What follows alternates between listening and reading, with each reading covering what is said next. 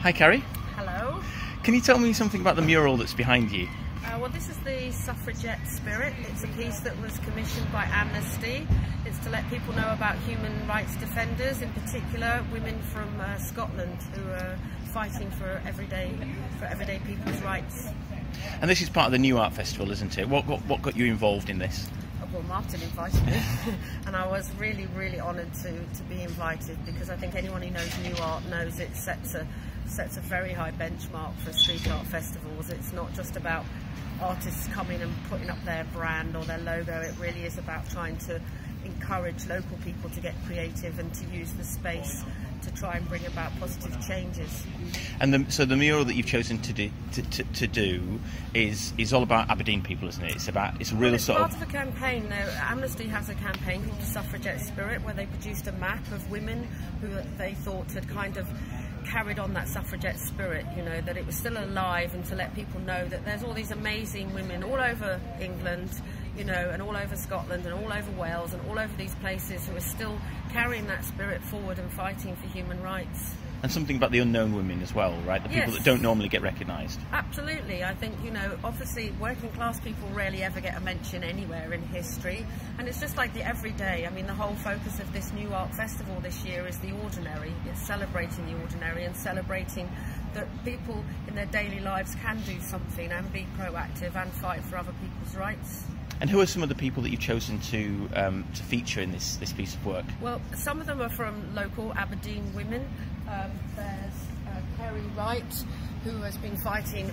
I mean, it sounds ludicrous, but she's literally giving out free sanitary towels and tampons, because people don't realise that some women have to make a decision about whether they feed their kids or whether they're going to have sanitary products. I mean, nobody really wants to talk about this stuff, but I think it's really important that this one person is there and she's leading this and doing something to help other people. And something about your background. You're a craftivist. What does that mean?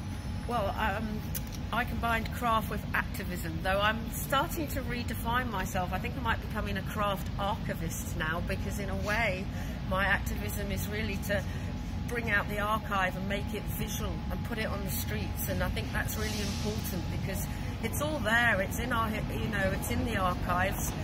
Aberdeen actually has some of the best archives in the, you know, in the whole of the UK, and so it's amazing to be able to dip in there and to bring it to life and put it out there visually onto the streets. And there's something about working with tile, isn't there? I mean, it's such a long-lasting medium. Why is it that what is it about this medium that you like? I mean, I just fell in love with it because I love to work with it, but I think it has a permanence. There's something about it. Paintings can fade, they can get painted over very quickly. The thing about tile is that you can't, you know, you have to physically destroy it. You have to smash it to remove it. It's there. It's going to hopefully last forever. And I think people have a kind of an innate response to it because it's the earth, you know, it's very basic. If you look at all civilizations, they've all been working with tile and ceramic, and there's this whole wealth of it, and I think it's amazing to be able to capitalise on that and to use it. Can we just take a closer look at the mural? Yes, of course. And see what we're looking at. So I mean, it's this sort of fantastic central image there. Yes, I mean, I've used the most classic image I could find of the suffragettes, using the suffragette colours, obviously, of green and white and purple. That had huge significance. And I've tried to make it as iconic as you can at the top half, and uses imagery that I could find that represent, you know, showed the suffragettes from Scotland. And then at the bottom, it's kind of going into modern day. So the idea is that it's unifying the past and the present, and showing, you know, that we still have all these amazing women who have the spirit of the suffragettes.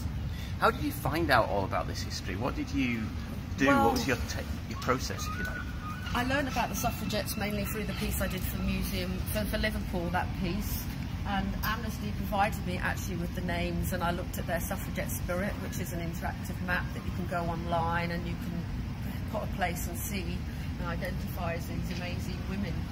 How do you actually do it? Because there's a number of different techniques that you apply, isn't there, in order to screen printing as well as traditional. What I use is digital printing, so you send away prints, they're made digitally by an amazing company called Heraldic Pottery, because I try to work with British companies and keep things UK.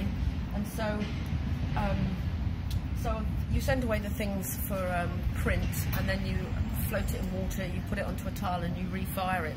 So, and it uses, it's like a very thin layer of on-glaze that you're reprinting onto a tile. So it's permanent, it's not going anywhere. Yeah, it lasts a long time. Yes, and then, but there are kind of layers on that.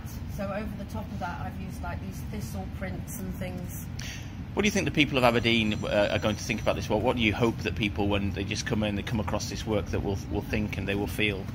I'm hoping they're going to find it inspiring. I hope it's going to remind them of all the amazing women that have come before in Aberdeen and in Scotland, and I'm hoping that it's a really positive image for them to come, especially because it's in this little kind of corner that they're just going to walk around the street and just... It's hidden, but yeah. It's a real treat when you come across it. You know, because you've looked into all the suffragettes, there's so few visual imagery of it on our streets. We don't have the monuments, we don't have the statues that we should have, and it takes so long. You know, everything is very difficult to get through councils, which is why street art enables us, this festival enables us to just put things up very quickly and for it to be there. Carrie, thanks very much. Thank you.